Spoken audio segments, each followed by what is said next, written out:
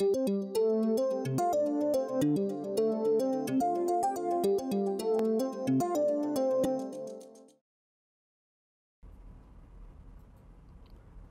right, so we've done a few useful things with equilibrium constants so far. If we know the value of an equilibrium constant, we can use that to determine which direction a reaction is going to proceed. We can use that to go a little further and determine exactly how far forward or backwards a reaction will proceed and where it will reach equilibrium. But doing either one of those things requires that we know the value of the equilibrium constant, the value of this constant K. So far in the problems we've considered the value of that constant to be given to us. And sometimes that's true. Sometimes you're given a value of K, or you can look up a value of K. But the value in having an expression like this one and some other equations is we can calculate the value of K for ourselves. We can obtain the value of K in fact, a bunch of different ways. We can certainly do an experiment. If we have a reaction we'd like to know the equilibrium constant for, we can throw some reactants and or products into a container, let the reaction proceed until it reaches equilibrium. If we measure how much of each reactant and product we have, use that to calculate the reaction quotient, which must be equal to the value of K, then we've determined the value of K experimentally. There's another way that we've seen, I'll just say, from the free energies. We can use the free energy change of a reaction to calculate the value of K. Remember, we've seen an equation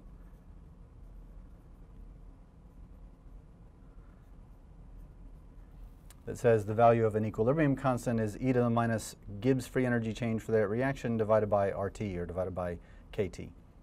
So if we know the Gibbs energy change for that reaction, we can calculate K directly from thermodynamics in that way. We can also get the value of K from partition functions, as this expression says. So our understanding of equilibrium constants most recently is that it's this product of partition functions raised to their stoichiometric coefficients. So if the reactants and products in our reaction are simple enough that we can understand what their partition functions are based on what we already know about quantum mechanics or statistical mechanics, then we can use this expression to write them down directly. So for example, we know for gas phase molecules, in particular monatomic and diatomic molecules, we know how to write down a partition function. Let's consider the case of a diatomic molecule that obeys the particle in a box and the harmonic oscillator and the rigid rotor assumptions, as we've talked about previously. That partition function, we can think of that being a product of the translational partition function, the rotational partition function, and the vibrational partition function. And we've talked about this one less, but also we might need to include an electronic partition function. So again, if we know how to write each of these down for a diatomic molecule, then we can just take their product. And in fact, we do know how to write these down. If the gas phase molecule behaves like a particle in a box, so behaves like an ideal gas, then the partition function is going to look like 2 pi mass of the molecule kT over h squared raised to the 3/2 multiplied by volume. That's what we've considered previously as the translational partition function for an ideal gas. Rotational partition function we've also talked about. That's in the classical limit. If the molecule is behaving classically, we write that as a temperature divided by a rotational constant. And then there's also a symmetry number in the denominator, 1 for a asymmetric heteronuclear diatomic molecule, 2 for a homonuclear diatomic molecule. The vibrational partition function, the most convenient way when we wrote that down was that's e to the minus vibrational temperature over 2 times the temperature minus e to the minus vibrational temperature over 1 times the temperature. So that's the vibrational partition function. Electronic partition function, if we're at a temperature high enough to be exciting electronic states, that's going to depend a lot on the chemistry of this particular molecule. But most often those electronic excited states are very much higher than kT, way out of range So the only thing we need to know about the electronic partition function, the molecules are going to be stuck in the electronic ground state of the molecule, and all we need to know is the degeneracy, the electronic degeneracy of that ground state. So that might be a singlet or a doublet. There might be some integer number of states in that ground state. So that's a fairly complicated expression, but there's nothing in there that we haven't talked about previously. That's how we write down the partition function for a diatomic molecule.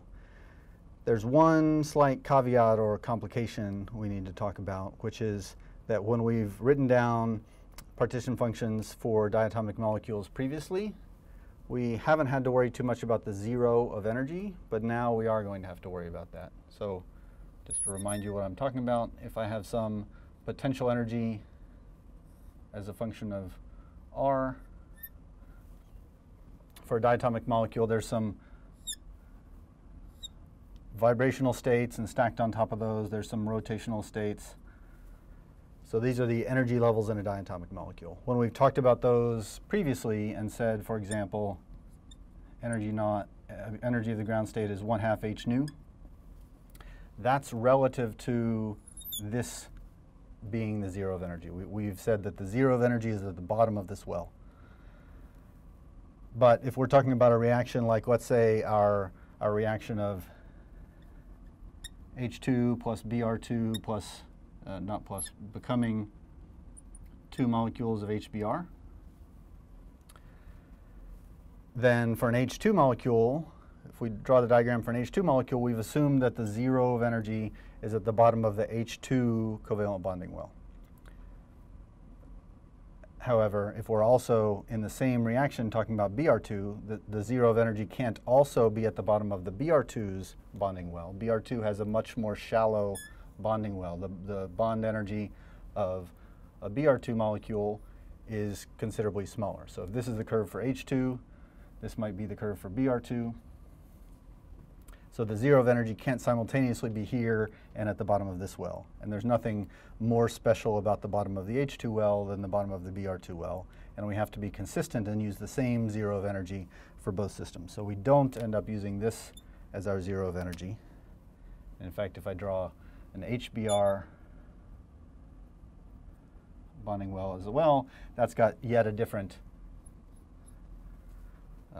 depth for the bottom of its well. What these do all have in common is, at least certainly the way I've drawn them, is they all approach zero at the same level. Remember, these are potential energy curves. If I break the covalent bond and move these two H atoms far apart from each other so they don't have any interaction with each other anymore, their interaction energy has reached no potential energy. So instead of calling this the zero of potential energy, it makes sense to call the dissociated molecules, this dissociation limit, that's the zero of energy. So in that case, the energy at the bottom of the well is a substantially negative number. It's a different negative number for H2 than it is for HBr than it is for Br2. That has an effect on the vibrational energy levels in particular. So instead of saying, so previously we've said the 0 point energy, the energy of the ground state, is 1/2 h nu, or 1/2 k times the vibrational temperature. That's 1/2 h nu above this point. Now that we've changed our zero of energy, we'll write the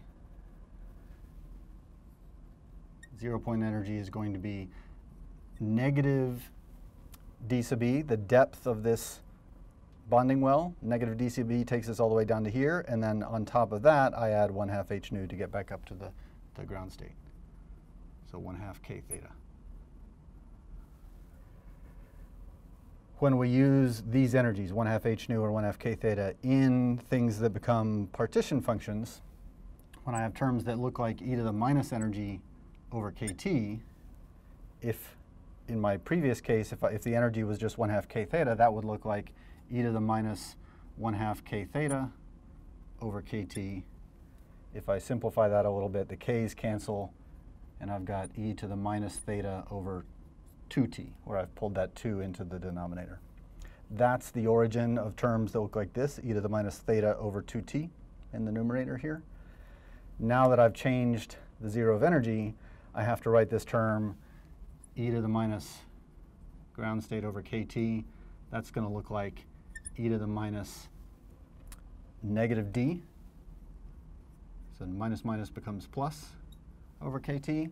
And also e to the minus 1/2 k theta over kT, which is the same as it was before. So the presence of this shift in the zero of energy, this minus d sub e, introduces an extra term in this Boltzmann factor. I get an e to the positive dissociation energy over kT in addition to the previous term I had, e to the minus theta over 2t. So what that means, if I go back to this expression for the partition function, when I'm writing down the partition function, not just of a single molecule in isolation, but a bunch of different molecules where I have to keep the same zero of energy, what I have to be careful to do is, in addition to these terms, also throw in a term that looks like e to the positive dissociation energy from the bottom of the well over kT to account for those differences in the zero of energy.